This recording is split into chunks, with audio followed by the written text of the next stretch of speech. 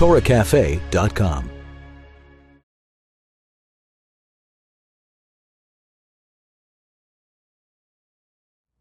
The Ramchal, Rabbi Moshe Chaim Luzzatto, in his famous work Mesilas Yesharim, says like this: if a person is pulled after the desires of this world and succumbs to them, not only does he taint himself, he also taints the world at large.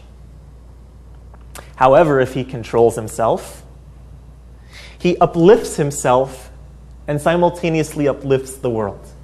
So what we do, it's a fundamental belief in Judaism, what we do affects not only us, but the world at large. Now this idea is not limited just to the idea of deeds. Let's take it a step back. Speech. How many times did someone say something negative? Kids say it all the time. And the parent or the friend, how could you say that? Don't even say that. Don't even think that. Why? They're just words. Don't even say that. I said something bad. I said something mean about somebody. Don't even say that. It doesn't hurt anything. They're just words. Why do we say that? It's engraved in our psyche that words do have an effect.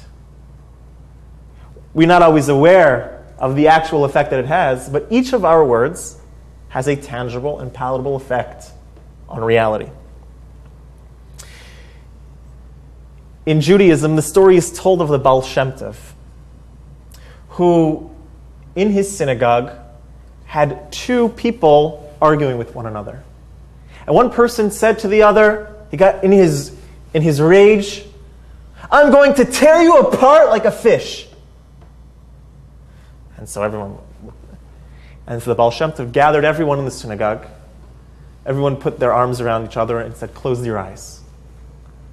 When they closed their eyes, they began to shriek.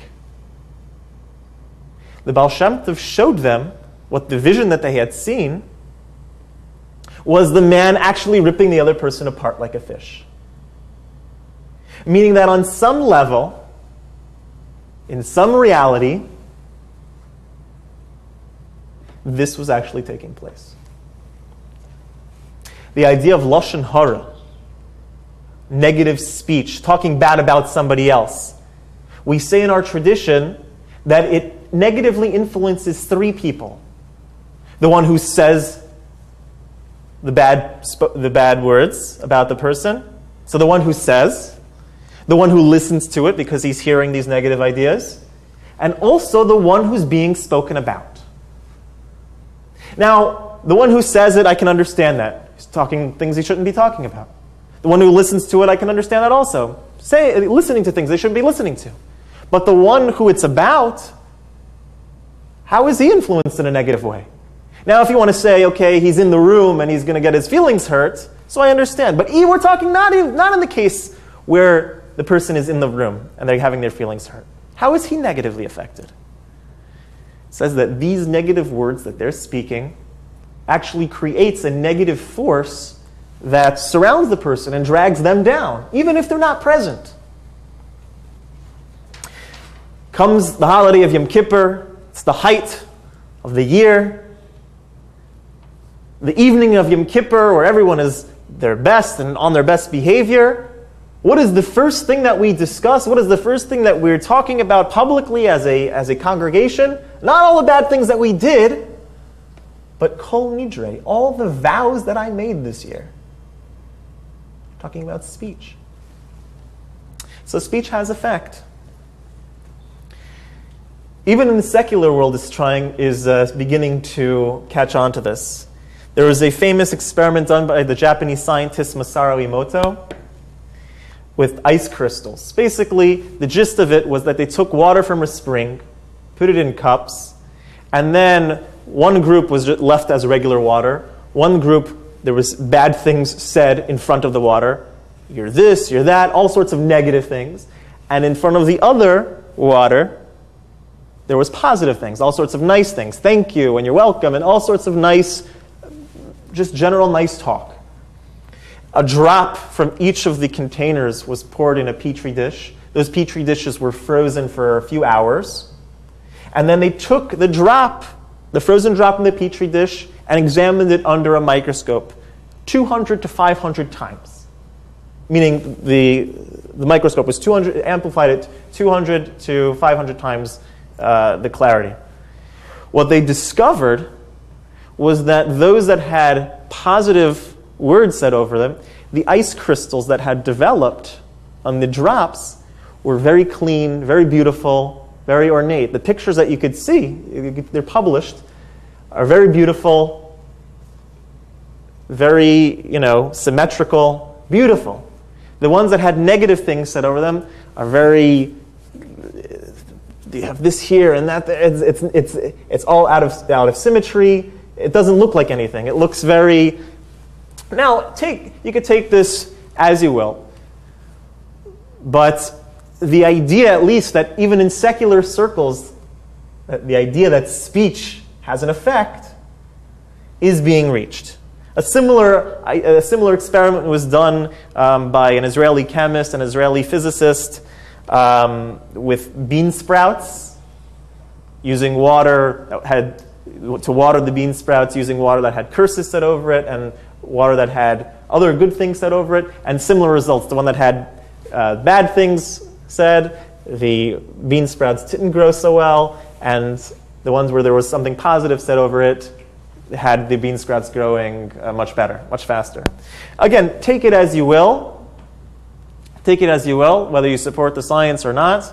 Just the idea that even in the secular world we're beginning to recognize that speech has an effect on material reality is a big step in and of itself.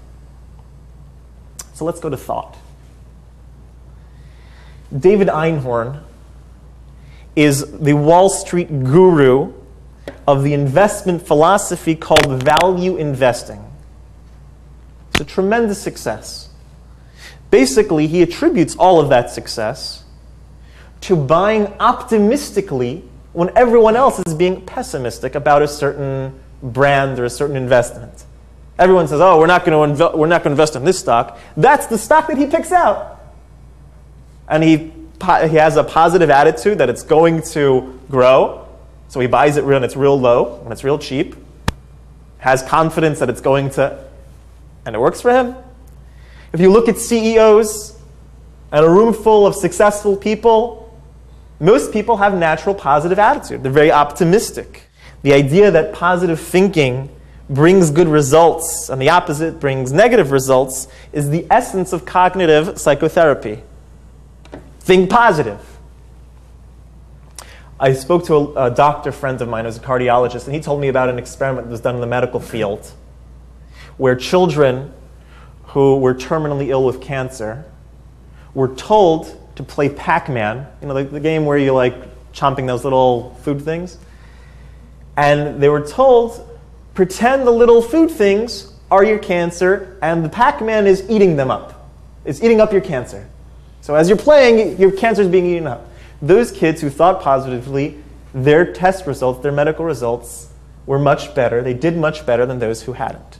Again, take these experiments as you will. Just the idea that even in our secular world, the idea of how words and thoughts can influence material reality is something that is completely new. It's astounding. There was a book and a documentary published several years ago called The Secret, The Law of Attraction. If you think something hard enough and good enough, it's going to happen. So this whole philosophy is very much in vogue. So how does the Torah see it? What is the Torah's view of thinking positive brings positive results? We'll find out next time.